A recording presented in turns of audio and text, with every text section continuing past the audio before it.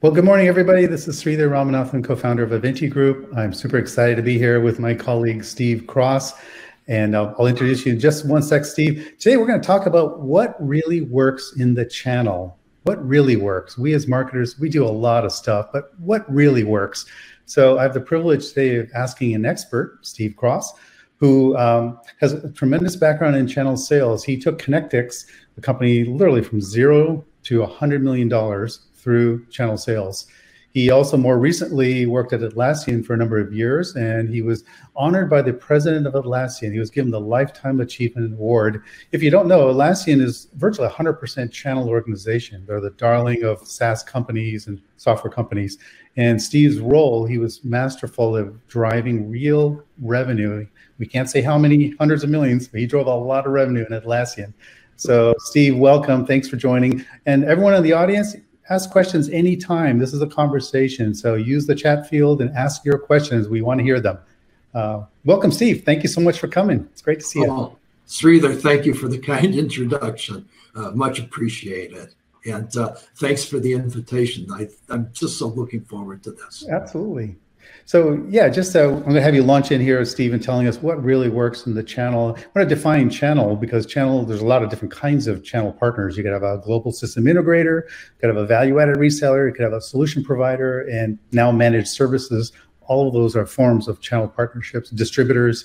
You know, Steve, I'd love to hear, so what really works? What is it that's driving actual revenue? Just, your main advice. Well, I think one has to keep in mind how your partners actually make money, how they make a living. I think that's really the most important thing. And I think there are a lot of assumptions made. And I also believe that there's a dissonance between the worldview on the sales side and the marketing side. Yeah, let's talk about that. Well, first, I want to double click on your comment about how they make money. So what are some of the income streams when you think about your channel partners and all the experience you've had? How do they make money? Great question. Thanks, Sridhar. How they make money. It generally is about 3 or 4 revenue streams. The first one is sales of hardware or software or both. The second is consulting services, right?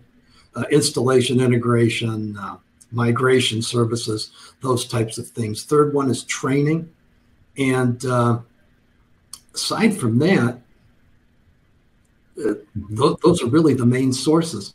And it's important, I believe, to understand for your channel partners, whether they are value-added dealers, value-added resellers, solution partners, no matter what they are, distributors, it's important to understand what their mix is, how they make a living, what their margins are. There we go. Yeah, I hear you. I heard a rule of thumb there, Steve, 3 to 1, 4 to 1 leverage of services to software sales. So if you're a value-added resource, you probably sell a lot of training and integration services, professional services, support. All that stuff adds up to 3 to 4 times the actual software hardware. I'm just curious, is there any multiple rule of thumb that you hear about with regards to how these partners make money off of the vendors that are providing technology, let's say? I think it's variable. I think some partners come to depend on one revenue stream more than another. And I think that's unfortunate. They need a balance, but they have to determine their own business plan and their own business model, how they choose to make a living. Now let's go back to that second point, Steve, you made about dissonance. It's such a great word. What is the dissonance we're talking about here? You see all the time between the marketing side of the house and the actual sales side. Yeah, the sales side is focused on the components of a channel program are defined relationship, lead generation, and on the marketing side, the components of a successful partnership are certifications, training, which are all things that, those are the top 2 that marketers generally come up with. And those 2 are things that cost the partner money. Okay, let's talk about that. So that's the distance you're talking about. Marketing, we're thinking about lead gen, marketing development funds, we're thinking about certifications. The channel sales side of the house probably cares a lot about margin and penetrating new opportunities, expanding current accounts. But you talked about the cost. What is it that we as channel marketers often underestimate? And maybe throw out some real numbers. Like what does it really cost to implement a program? Great question. So let's just say, well, first of all, there's a straight line division in your partners between W-2 employees and 1099 employees that materially affects what the impact to their top line is, right? Because let's say they're charging the customer $300 an hour for consulting services, and they the partner is charging that to the customer, and so they're paying $150, $200 an hour to the consultant. And if it's a W-2 consultant, it's burdened by 1.6 usually, or something like that. And so that's $320 an hour. Right. Well, that's the impact to their top line, $320 an hour. And if the marketing team proposes a new training that takes 6 hours, and if your partners are mostly W-2 people, good gosh, that's 320 times 6, $1,920 per consultant. Let's say they've got 100 consultants. That's a ton of dough. That's real money off their top line. And they have to figure out how to compensate for that. So it materially impacts their top line. Yeah, that's really a great point that we don't often think about, is the cost to the partner. So just those numbers you mentioned. So if you have $300 per hour billable, right, times a 6-hour training, that's $1,800, times 100 people, that's, if I got my math right, $180,000. That's correct. Unbelievable. It's a ton of money. It is a ton of money, and that's top line impact. And I don't want to make a blanket. I don't want to cast any dispersions on people. I don't want to make a blanket indictment of everyone on the marketing side. That's really unfair and not true. But I believe that it would be advantageous, and I believe incumbent upon marketers to think more about that issue. Mm-hmm. Yeah, for sure. And we have a number of clients that are technology firms that absolutely rely on channel partners. And one of the things we advise is don't do 6-hour long training sessions. Can you break it down into bite-sized chunks? So for example, excuse me, can you just do like a 45-minute on-demand training? On demand, which means the rep only takes like 10 minutes, 15 minutes to complete one module, and they can come back to it later and do another 10 minutes. And there are little quizzes that pop up that ask them certain questions. I know, Steve, this falls in the category of certification, but it is training that is important for that rep to be effective. I am curious your thoughts around the sort of monolithic big training events versus, say, on-demand, self-paced learning, those kind of things. Any, in your experience at Atlassian, what do you see out there in the ecosystem? Well, Atlassian's fully modularized, and so they can take small bites. The partners are allowed to, are able to, and enabled to take small bites. I think that's the only way to do it. As you talked about, what you recommend to your clients, that's absolutely, that should be the gold standard in how trainings are delivered. In small bites, so that the consultants at the partners and their sales reps and all their people can take small bites of this training as it fits into their activities. Right. I want to come back with regards to training. That is actually a cost to the partner, to the channel partner, sales rep, the seller, because, Steve, talk a little bit about the options. If you're a channel sales representative, sales seller, you have multiple vendors that you're able to sell. So you're probably going to take the path of least resistance. If one vendor, let's suppose you have 8 to 10, one of them says you got to do this 6-hour training. Another one says, no, just do it on demand as you can on the fly. I'd love your thoughts around what is it like to be in the shoes of a channel seller? And when you're presented with vendor programs, how does that come across? Super. It's so interesting because for a lot of channel sales managers, you end up in a mind share game, right? You are fighting for mind share. So you're using everything your company gives you, plus all your skill set, plus there's some personality stuff in there to get mind share when the people you're calling on have 8 or 10 other potential vendor partners who, as you say, as you indicate, may be easier to deal with. Mm-hmm. So I've got a funny anecdote if you want to hear it. Yeah, let's hear your anecdote. We want to hear something. Years ago, I was brought in as an acting VP of channel sales, actually global sales, sorry. And what I had to do was run interference with a CEO who had, who was so bad in his personal relationships that he wasn't allowed in the door of any of their major distributors. Wow. So I was on contract there for quite a while. The first 5-6 months I spent just running interference. I was actually the curtain, like the Wizard of Oz. You know, don't pay no attention to that man behind the curtain. I was the curtain. I was just trying to keep him away from the distributors and partners. It was sort of a funny thing.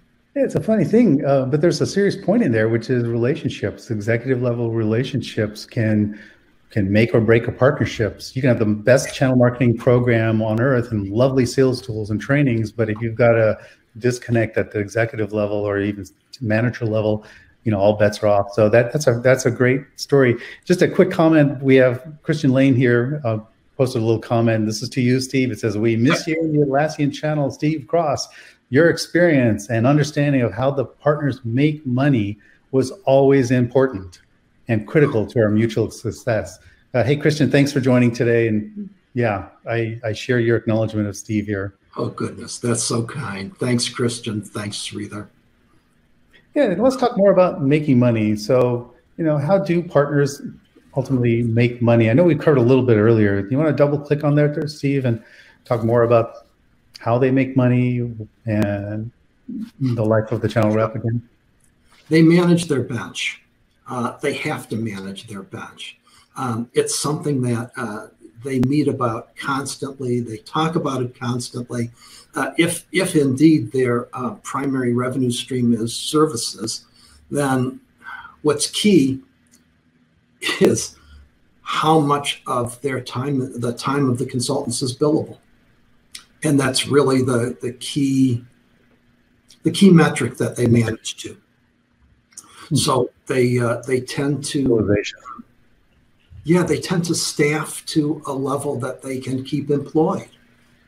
Mm-hmm. And if your programs take away their potential to employ that staff and to keep that staff busy, that's bad. That's counterproductive to their business model. That's a good point. Also, just you sparked another thought there, Steve, with regards to how they make money. Sometimes we as channel marketers think about things like SPIFs, special incentives. I forget what SPIF stands for. It's an acronym for something back in the 80s, I think. But special monetary incentives, do they really work? And if not, why not? If they do work, what kind of amount actually drives behavior? What do you think? Well, I've paid a lot of spiffs in the past, and I haven't done that in years. First of all, a lot of your partners don't want you to pay spiffs. When you talk to CEOs of good-sized partner organizations, they really want to direct their folks. They want to direct the activities of their folks. They want them doing work that's in keeping with the business model and that's moving the business model forward, rather than picking low-hanging fruit from whichever vendor happens to come in that month.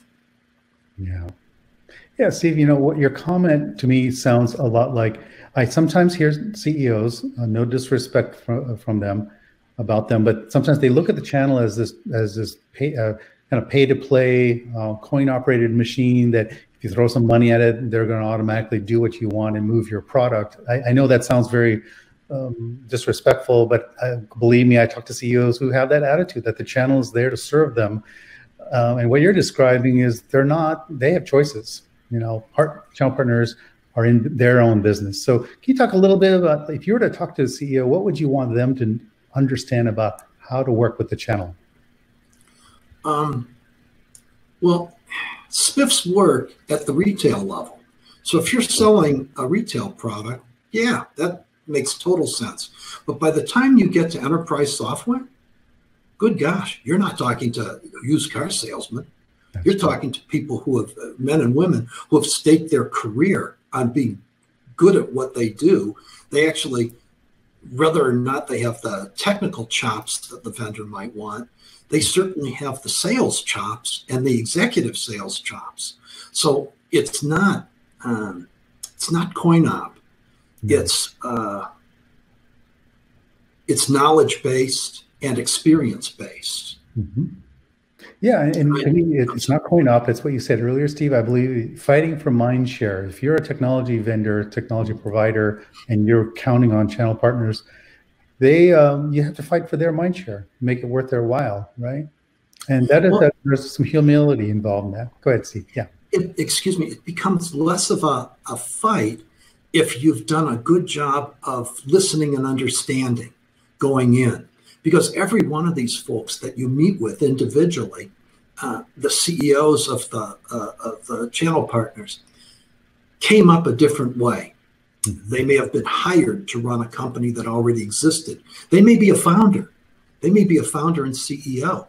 I know some of these folks that literally have never had a job as an employee. They came out of university or college and immediately opened their own shop. They've never had a boss that tells them no.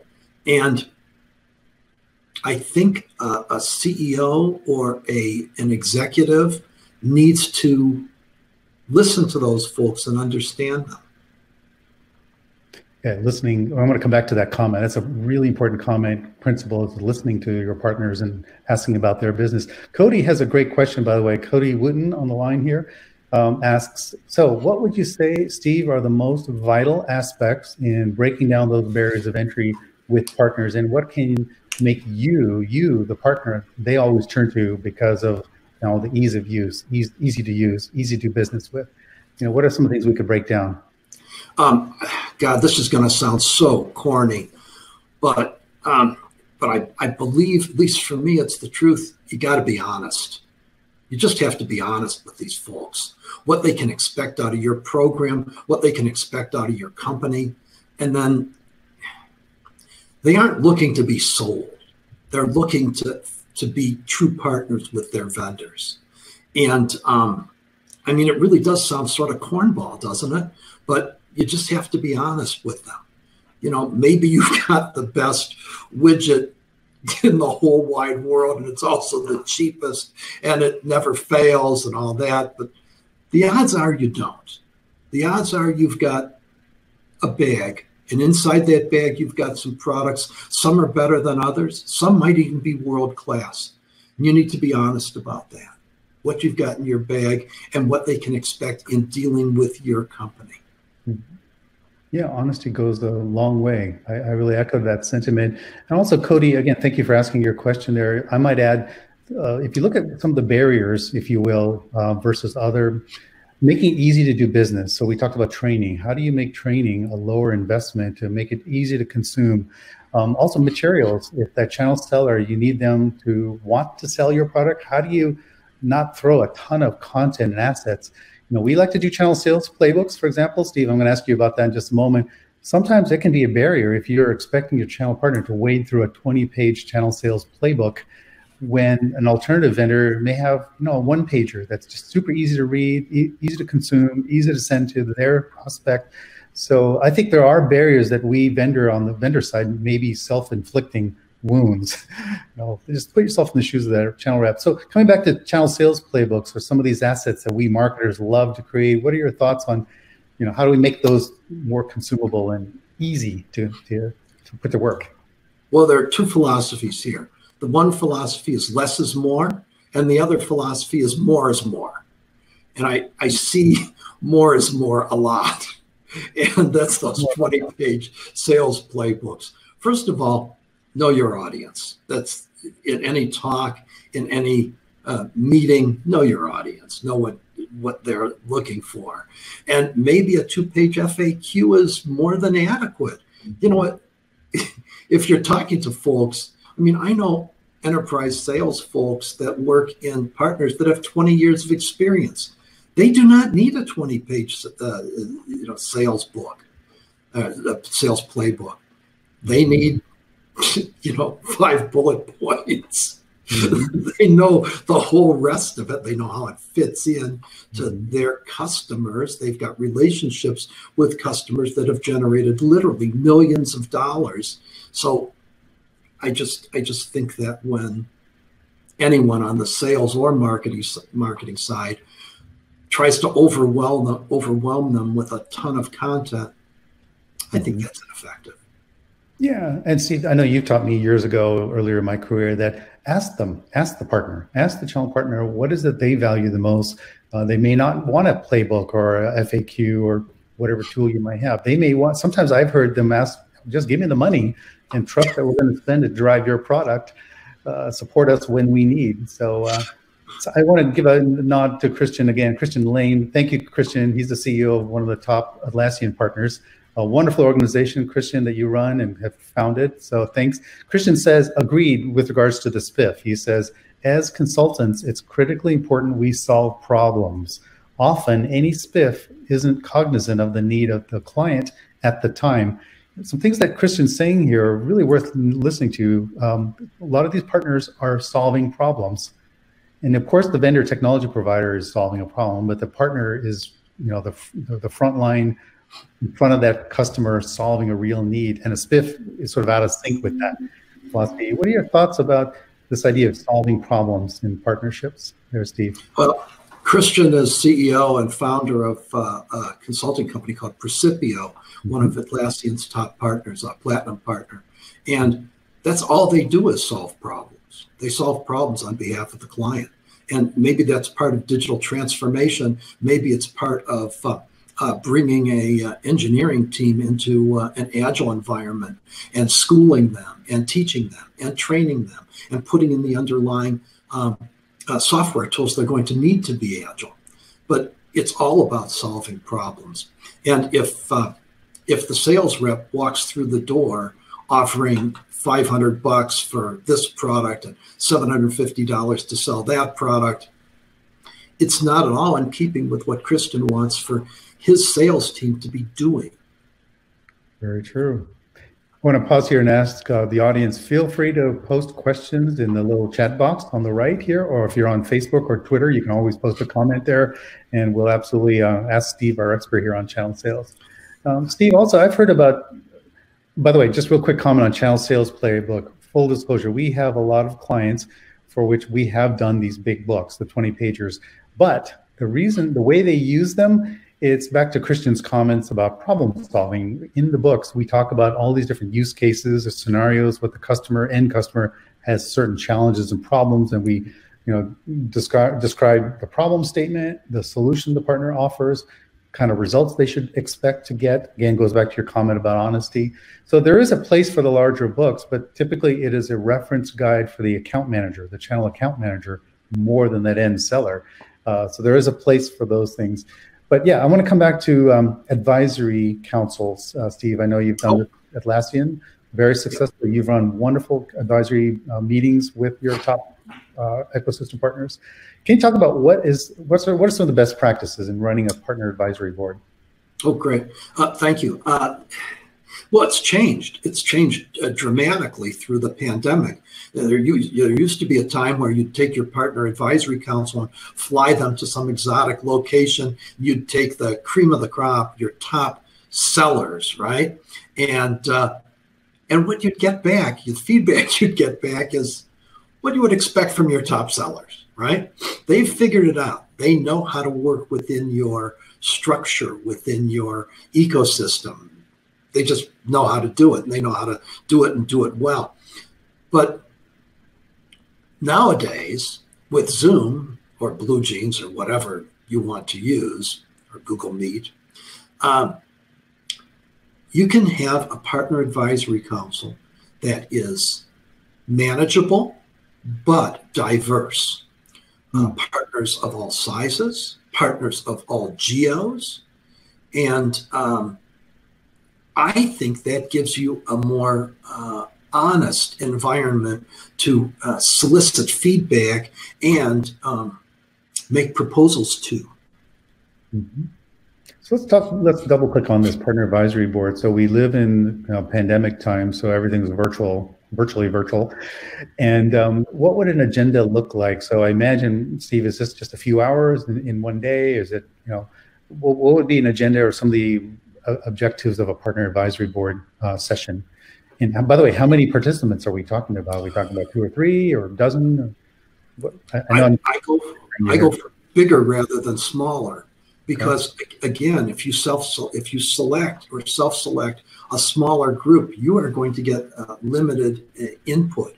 Whereas if you have a bigger group, your input is, because they're more diverse, the input that you receive is more diverse. So you become more aware of how your programs and your stance actually affect your partners. Mm-hmm. So when you say diverse, would you go so far as saying, okay, Christian Lane, I mean, would you invite his direct competitors to a partner advisory board? Or would you not? Absolutely. And here's why. They talk to each other anyhow. Oh. The myth that partners who compete with each other don't talk, that really is a myth. They all talk. They probably have a private Slack channel for all the partners that the vendor doesn't even know about. So, yeah, they all talk to each other. That's why, if I may, you never come to a partner advisory council with a done deal. Meaning, done deal like what? Like a fait accompli, like a program you're rolling out that's never been seen by a partner, that's never had any comments by a partner, and yet you're rolling it out to all of your key partners. It's not disingenuous, it's disrespectful. That's a great point. So I think your comment there is a difference between a partner advisory board where you don't want to be using that to surprise your partners and try to launch something there, but you do want to use as a back channel, as an input session, like, hey, here's something we're looking to launch. We have a lot of security clients, as you know, Steve, many enterprise security clients of ours count on the channel. And sad to say, some of them I have seen do exactly what you say not to do. They'll go to a partner advisory summit and the marketer side, channel marketing side, well-intended, will sometimes use that to launch some cool new program without having consulted with a small handful of maybe competing firms, let's say. So to your point, what seems to work better is to consult with a few. Now, so that's one objective you're saying is feedback session. What other objectives are there in that partner advisory? Sorry, Steve, you're about to say something else. Yeah, I was going to say that if you do one of those to your partner advisory council and you present them something that you're rolling out without ever talking to anybody, you can bet that every single partner that talks to those partners will know about it and will feel bad about it. Oh, wow. That's a great comment. Okay. Any other do's and don'ts on partner advisory board meetings? Oh, I love role plays. I love scripted or unscripted role plays. So even among competing partners, what would you say to a customer if you were in this, if we were going to do this and you were talking to the VP of engineering about that? How would you address that? And even have them, competing partners, form up into small groups and decide how they would present that. So you get a sort of a boiled down overall view of how your best partners would actually do things. I think it's very impressive. I led one of those in Sydney for Atlassian that I think I hope the partners were as delighted by it as I was, but it was absolutely a delight and told us so much about what we needed to do in terms of content, in terms of web presence. It just told us so much about it. That's good, Steve. I'm going to be wrapping up our conversation here shortly. Again, I invite folks in the audience to thank you so much for attending. If you have any questions, feel free. Steve, you've had a long, illustrious career. You're still consulting through the top Atlassian ecosystem partners. Very much still in demand, Steve, so-called retired, but we all know, wink, wink. that people still count on your advice. So when you look at channel marketing programs in your entire career, what stands out as, man, that was an outstanding program, really well conceived, very well, bought in by the partners, extremely well executed, awesome results. Reflect on your overall career, maybe not just at Atlassian, Connect, Eric Smith Micro, and others. Anything, I know I'm putting you on the spot here, stand out as something memorable that a program manager did?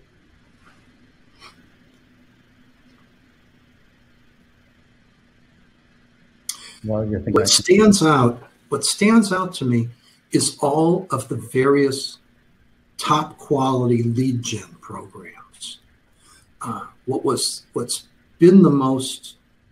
stands out the most is some of the lead gen programs, especially because there's a tendency to generate leads and the vendor thinks, well, these are our leads. Well, yeah, they are. They belong to you. But if you've got a direct sales force and a channel sales force, don't give both sides the same leads. It's a disincentive to everybody. If it's a channel lead program, keep it in the channel. And the ones that I've seen that are really so effective and generate such terrific results are done that way. Mm-hmm. Yeah, I want to echo that sentiment about driving leads for and with the partner and having them, it's sort of like priming the pump. The more leads you can bring to the partner, then the more they're going to want to spend time. It goes back to Cody's comment about what are some of the barriers. Well, look, if you can throw some leads their way and through opportunity registration, they own those leads and you do not have permission ethically or literally to give the lead to another competing partner or even take it in-house, which is even worse. Right. But if you can prime the pump, I'm using the word prime the pump, but throw leads through a nice campaign. I've seen that work extremely effectively. And where it works effectively is there's some double comp going on. Steve, what do you think about that? Where the partner gets money for the lead, to develop the lead, close the lead, and then the channel account manager is also somehow incentivized to drive leads to and with partners. I had never seen that until I worked for Silicon Graphics. I managed the 7 southeastern states when for channels, when Silicon Graphics was on an upswing from $1 billion to $2 billion. And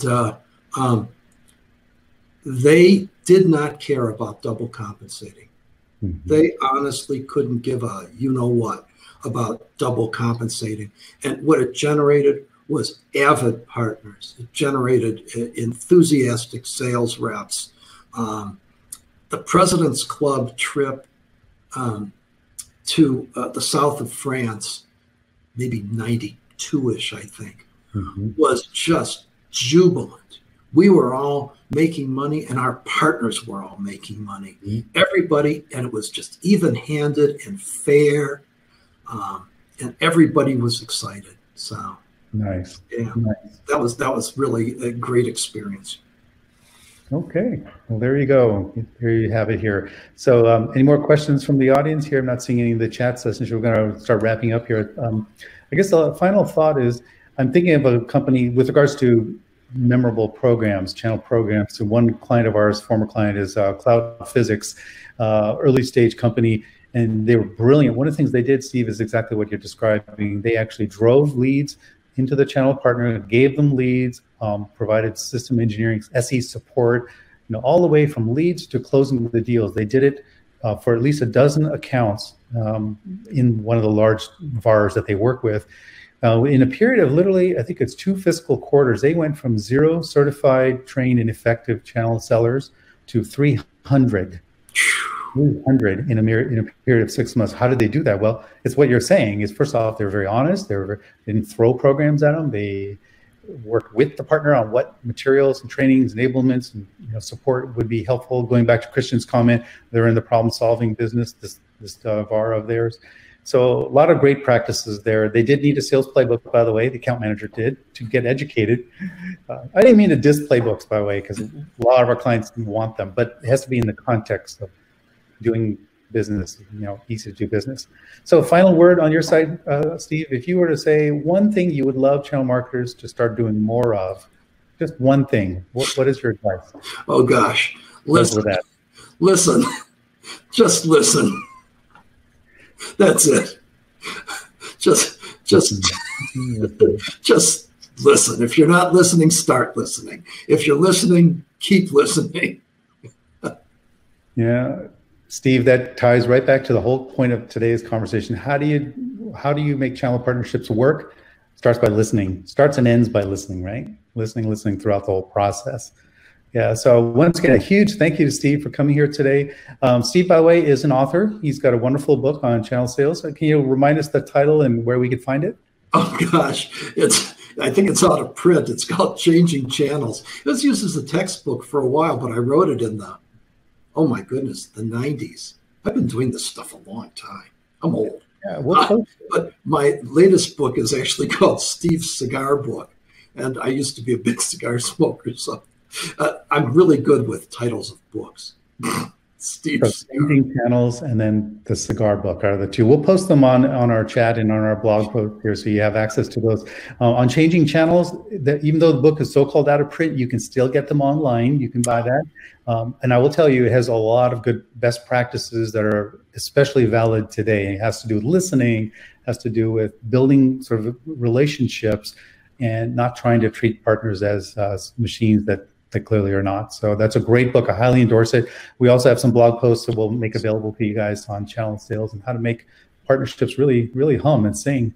So once again, Steve, thank you so much. We're glad you're around. Stay busy. We know where to find you.